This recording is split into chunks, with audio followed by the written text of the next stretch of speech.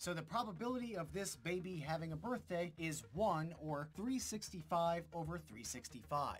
Then we multiply that by baby number 2's probability of not sharing that birthday, 364 over 365. We multiply that result by baby number 3's probability of not sharing a birthday with either baby number 1 or baby number 2, which is 363 over 365. And we keep doing this for as many babies as we want to calculate the odds for. At baby 23, we're multiplying by 343 over 365.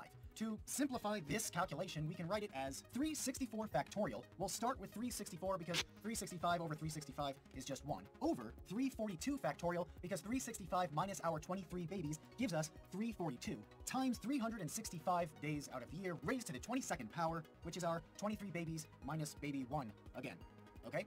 And the result of the whole equation gives us 0.492703, or about 49.3%. Again, that's the probability we don't have a birthday match with 23 babies, so we subtract this from 1 to find the chance that we do, which is 0.507297, which is about 50.7%.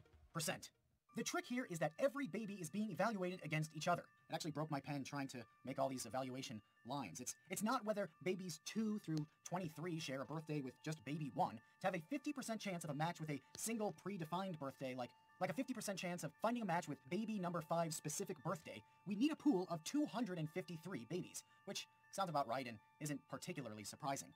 This is whether any 2 babies share any birthday with one another. The high probability, 50%, with a low baby count, 23, is surprising, but the math works. And if we keep extending the series, the results show that with 100 babies, fewer than a third of the possible birthdays in a given year, the chances of a match